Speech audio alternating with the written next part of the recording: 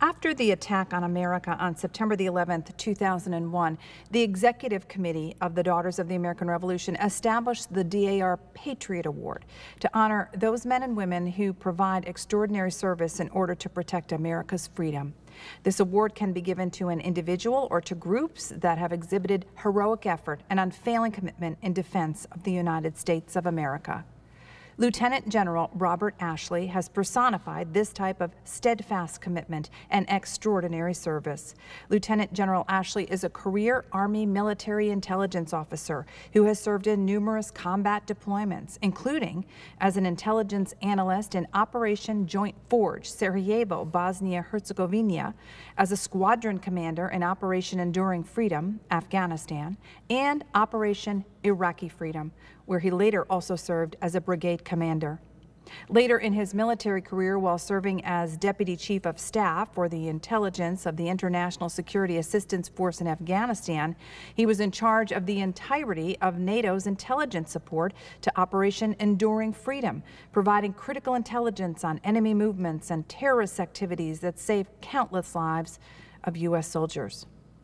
Lieutenant General Ashley has also served as the senior advisor to the Secretary of the Army and Army Chief of Staff for all aspects of intelligence, counterintelligence, and security. Most recently, in his role as the 21st Director of the Defense Intelligence Agency, he has led more than 16,500 active duty and Department of Defense civilians worldwide in providing critical military intelligence to national security leaders and commanders on the battlefield, informing decision makers at all levels of the United States government.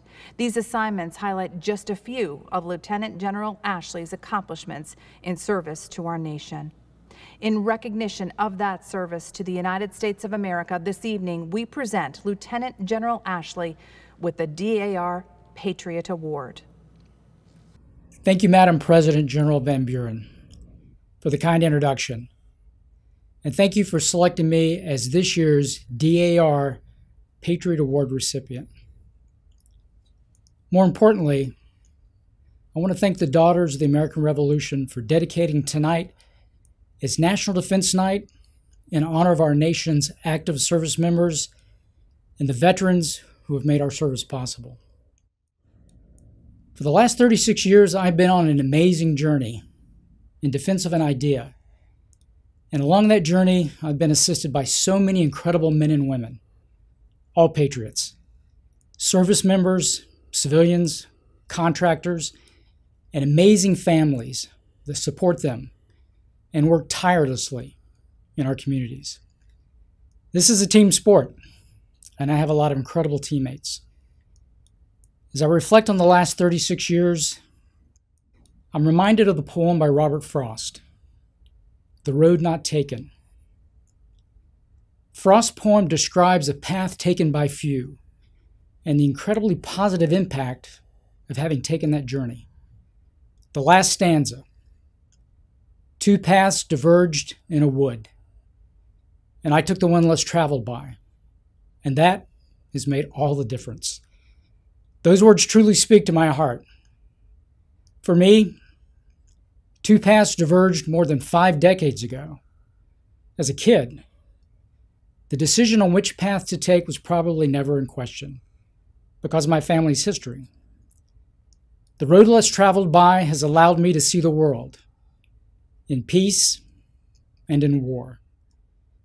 It has allowed me to serve along the most incredible leaders who no doubt will fill future history books that my grandchildren will read.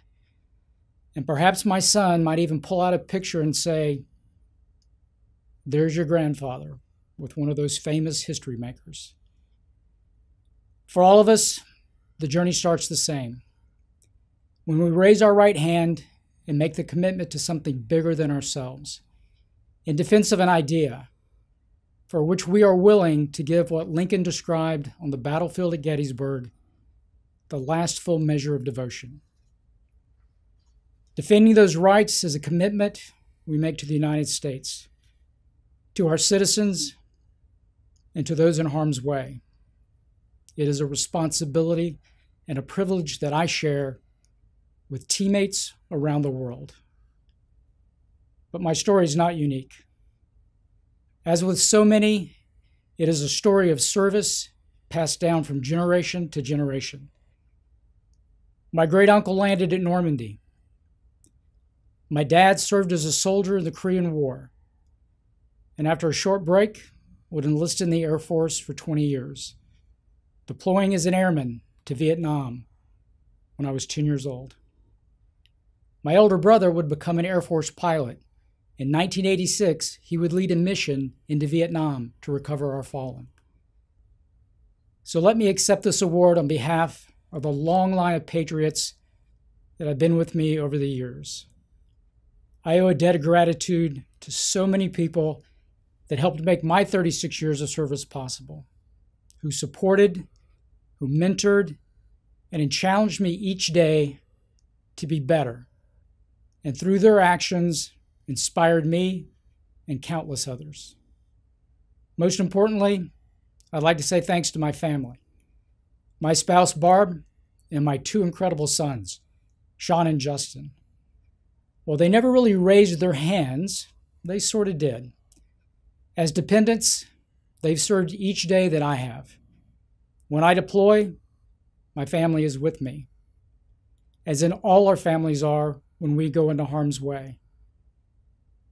All our family sacrifices through the decades of war have been tremendous. I know what has enabled me to be able to complete this journey is that my family has always been there for me. As Ronald Reagan said so adeptly, freedom is only one generation away from extinction. And while I close my military career this fall, I know there's a rising generation that is up to the task to defend the Constitution. For me, public service is an honor and a privilege, but it's also a choice, one that many Americans make each day. And when the journey is over, the road less traveled by will truly have made all the difference for all of us that serve. And we will be better citizens for having made the journey. As a career intelligence officer and the current director of the Defense Intelligence Agency, I consider myself very fortunate to work with the people that choose to make that decision every day. At the Defense Intelligence Agency, it is our responsibility to provide intelligence to senior leaders and policymakers so that they can make informed decisions about the nation's security. It is no small task, and each day I get to see the incredibly talented men and women who help carry that heavy weight on behalf of the nation. In the last stanza of Rudyard Kipling's poem, If, he writes, "If you can fill the unforgiving minute with 60 seconds worth of distance run, yours is the earth and everything that is in it." For me, Kipling describes the essence of the journey we all make in service to the nation and the expectation of what we must be ready to commit to be able to complete the journey. Simply stated, the expectation is that you will give it your all, because what hangs in the balance should we fall short. This is not an easy task, even under normal circumstances. Today, during this time of uncertainty, I have watched our team prove relentless in their commitment to excellence in defense of our nation. The men and women at DIA and across the Department of Defense make sacrifices daily to ensure that our adversaries never catch us off guard. Over the past few months, this has grown even more complicated. Not only working long hours, but many working from home while homeschooling their children. I also know that patriotism and public service is not confined to a uniform. Patriotism defines the volunteer work of foundations like the Daughters of the American Revolution, who spend countless hours in their local communities, supporting underserved children and assisting veterans. Patriotism defines the dedication of our first responders, the doctors and nurses who are confronting the threat of COVID-19, unwavering in their commitment to serve despite the threat to their own personal safety. And patriotism defines our families, who make extraordinary sacrifices that enable us to serve and are rarely recognized for their amazing contributions. Mothers, fathers, wives, husbands, sisters, brothers, sons and daughters, across the nation, you are the why we get up in the morning. To all our families, thank you for your patience during the long deployments, for standing strong through missed holidays, missed birthdays, and special events. Without your love and encouragement, we could never fill that unforgiving minute with 60 seconds worth of distance run on behalf of this great nation. And while we all come from different backgrounds, we have one thing in common. We all love this country. Moreover, we've made a decision to serve our fellow Americans so that they can pursue their hopes and dreams. And despite the turmoil of uncertainty that we've experienced over the course of this year, Americans continue to answer the call to service, and I know our best days are ahead of us. To the Daughters of the American Revolution, Madam President General Van Buren, thanks for making me this year's DAR Patriot Award recipient, and for the work you do supporting our communities and our veterans. And thanks to all who serve this great nation, from the local communities to those on distant battlefields. I am proud and grateful to accept this award on behalf of those that answer the call to serve, whether military, civilian, contractor, spouse, and our children. Each a patriot in their own right. So let me close with a quote from President Ulysses S. Grant. Grant said, "I appreciate the fact, and I am proud of it, that the attentions I am receiving are intended more for our country than me personally.